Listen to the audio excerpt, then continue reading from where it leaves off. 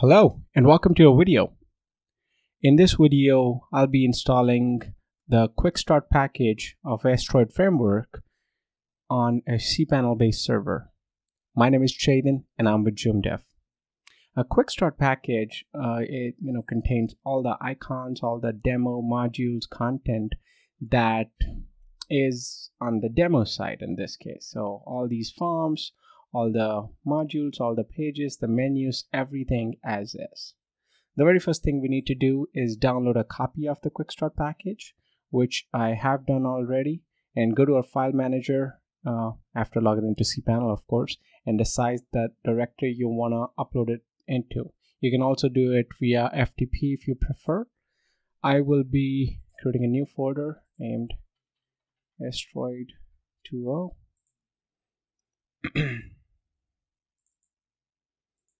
and uploading in this one. And here's the Quickstart I downloaded. This is going to take a few moments.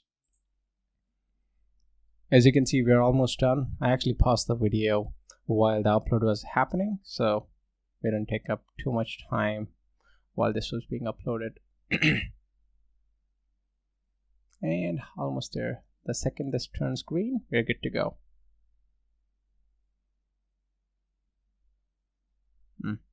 Shouldn't take that long. And we're good.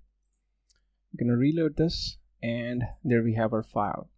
Again, you can upload or extract it locally and upload the extracted files using FTP. It's totally up to you on how you want to do it. I prefer using the file manager since that makes things simpler. And then we'll go to the root and review the installer 2.0. And there's our regular Joomla installation screen. At this point, we're gonna go back to the cPanel and create a database, which we can do by using the MySQL database wizard. We'll call it Astroid _ AST2.0. Yeah. All right. We generate a very strong password. Don't worry, I'll be deleting this as soon as I'm done with the video. So we'll just use the password real quick here. And there you go. Oops. Perfect. That's your database name and username. Let's go back, put our site name here. Astroid 2.0 test 3.8.13, and we'll put the same description.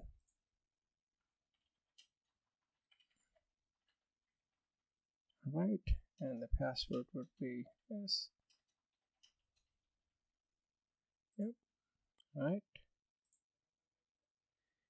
And for the database, we have the following username, and we have the following password. Next.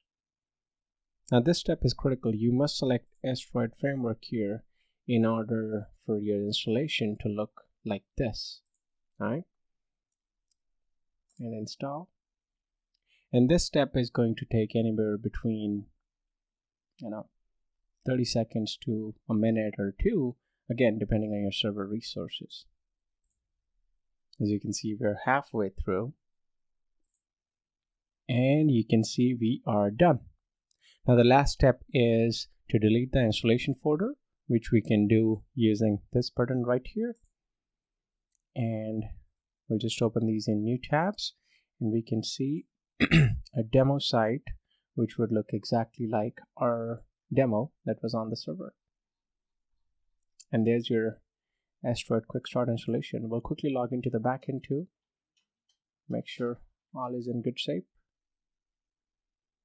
And looks like it is.